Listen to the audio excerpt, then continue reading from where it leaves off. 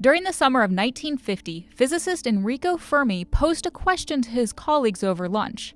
Don't you ever wonder where everybody is? Fermi was referring to alien life. In the 4.4 billion years it took a species capable of space travel to form on Earth, Fermi proposed that the galaxy should have been overrun with intelligent, technologically advanced aliens. Yet we have no evidence of this despite decades of searching. This conundrum became known as the Fermi Paradox. Scientists have proposed many theories over the decades, including planetary scientist Alan Stern, who has the latest idea. What my paper suggests is that it may be related to a fairly recent discovery in planetary science that most of the ocean worlds in our own solar system are interior to planets as opposed to our own planet where we have the oceans on the outside.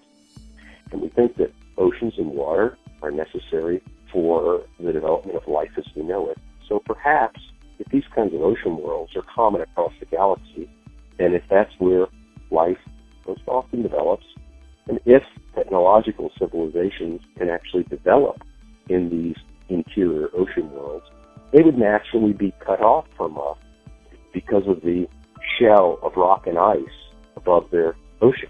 We wouldn't see their city lights. We wouldn't be able to hear their communications. They wouldn't maybe even know that there was a universe out there to communicate with. It probably would never develop space travel.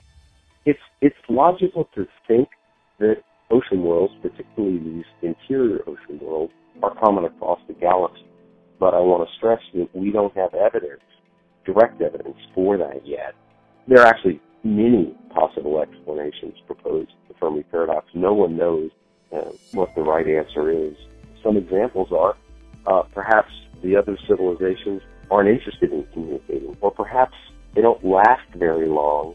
So although a lot of them may come to exist, at any one time there aren't very many.